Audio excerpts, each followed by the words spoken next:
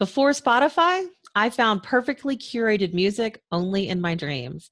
Now, with 140 million subscribers creating playlists, I don't think we're alone now. Hi, I'm Tonya Hall for ZDNet, and joining me is Alex Underwood. He is the VP and Global Head of Strategic Partnerships and Verticals at Spotify. Welcome, Alex. Thank you. Thank you for having me. Absolutely. So we all recognize Spotify as a leading music streaming platform. What do you do as VP and Global Head of the agency partnerships? Yeah, it's a mouthful, I know. No, essentially, I oversee a team that really develops and builds partnerships with the world's largest agencies and brand advertisers at Spotify. Okay. Tell us how you use machine learning to curate playlists, suggest new songs and artists, that sort of thing.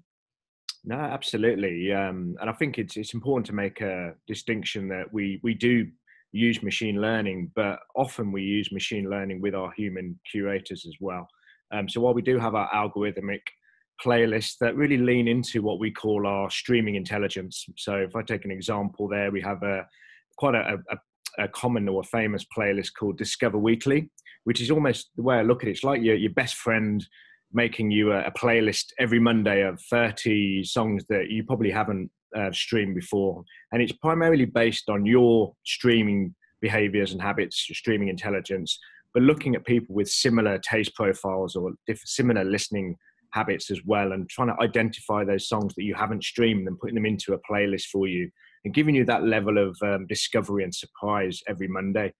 And they really fascinates me how deep and broad these sort of algorithms go as well. I think even just thinking about, say, if you, Tonya, not knowing anything about your streaming habits, but say if you were streaming Ed Sheeran's "Shape of You" and a really old classic, "Yaz, the Only Way Is Up," two songs that you were listening to in rotation, we could also find somewhere else somebody who's listened to the same two songs in rotation and found the songs either side of those two songs that you haven't streamed before, and make a logical assumption that you might like those tracks because you've listened to those two songs in rotation, and would drop those into your playlist as a nice surprise or a nice discovery into your playlist as well. Okay, I'm a little concerned and insulted, Alex, that you're not following my playlist on Spotify right now, but I think we can get past that. We'll get past it, but that's an action item on my end for after this. You do have a great community of users who like to share their playlists, and they share them on other platforms, and then they go to Spotify to actually listen to the playlist. And so from a community standpoint, you've done a great job. You've done a great job in other areas too, including with your video model. Facebook has really struggled with their video model. You guys have a different approach. Talk about sponsored sessions. Yeah, absolutely. Primarily, it's almost a reward-based value proposition that, in exchange for streaming a video to completion, will give you sort of almost a gateway to an enhanced streaming experience. So that's almost the premium version of Spotify for 30 minutes as well. So you get all the benefit that come with Spotify Premium for 30 minutes for streaming a brand's video content as well on the platform. And it's been extremely successful for us. Good. So Internet of Things, you and I have talked about that. You were at CES. I know that was a big topic there this year. What role does Internet of the IoT play in how subscribers consume Spotify content? Yeah, absolutely. I think a big recognition for me this year, actually at CES, it's funny you mention it, is just we often talk about the Internet of Things or as almost something in the future, or this connected future. It's actually a connected world that we live in now. And I think fascinating for Spotify is that within the connected cars, the connected homes, all these connected devices, within these technologies, it's actually sound or voice that's becoming the most prevalent mode of consumption almost. And for us, that's fascinating at Spotify, and the fact that we start to rethink the role of audio within our lives from a brand perspective. It actually starts to enable more connection points for advertisers to engage their audiences in more modes, moods, and mindsets. But also, really importantly, and I think it's going to be a fundamental shift about how businesses think about marketing to consumers, is this whole new level of engagement that perhaps was missing with regards to audio consumption historically.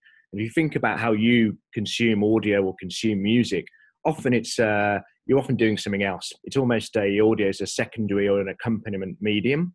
Now with voice, you have the ability to be doing something else, but be able to actually engage with a piece of communication. And I think that's hugely powerful and significant for brands moving forward as well. So the key message for me at the moment with marketers, if you're not thinking about a sound strategy, an audio strategy, you need to be giving it far greater strategic thought and attention as to how will people hear your brand? What is the sound of your brand moving forward? And what is your strategy to connect with audiences through this new paradigm? I think it's a hugely exciting space for everybody within the audio industry.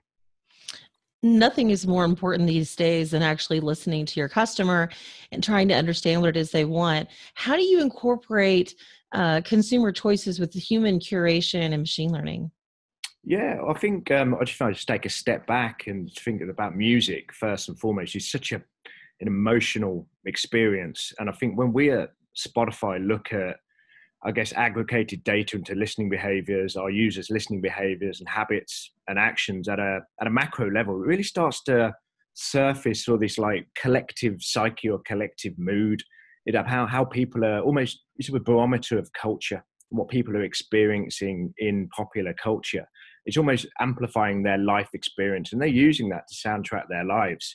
We often see this with popular moments in culture, like the sonar eclipse recently. There's like a 3,000% uplift in streams for Total Eclipse of the Heart by your favorite Bonnie Tyler. And even more recently at the Super Bowl, there was a 200% uplift in streams for Prince's back catalogue after Justin Timberlake's halftime show. So it's almost becoming that barometer of culture, and people respond to what's happening to them in culture through music streaming. They're telling their stories through streaming. Now, the challenge becomes for us within Spotify is there is reams and reams of data, and it's almost like a needle in a haystack, sometimes trying to find these stories.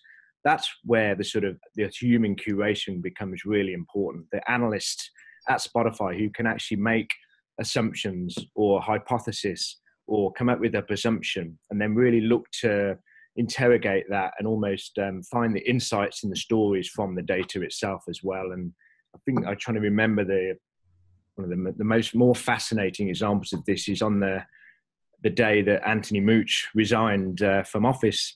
I think somebody found at Spotify like a playlist that was, I think, around an hour and 55 minutes in length, which was actually longer than Mooch's tenure in office. And that person actually titled the playlist accordingly. So it's almost looking to our users who are telling these sort of unique insights and unique stories through their streaming behavior. So while it's great we have all this data, it's really important that you have people that can make sense and draw insights and stories from the data as well. As data becomes more and more important, it's exciting to see how you are evolving our music listening habits, and certainly by our own curation. I'm going to have to follow you on Spotify, Alex. If somebody wants to follow you and your work or check out the things that you're doing, how can they do that? Yeah, well, they obviously can find my embarrassing music taste on Spotify, which they are, but I'm proud of that. Nothing wrong with Debbie Gibson or Tiffany. Or you can find me on Twitter, or from a professional standpoint, obviously you can find me on LinkedIn as well. Oh, I will be following you now for sure on Spotify. And, thanks again for joining me. If you want to follow me, you can. You can find me right here on ZDNet or Tech Republic. Find me on Spotify or find me on Twitter. I like to tweet at Tonya Hall Radio, or Facebook by searching for The Tonya Hall Show. Until next time.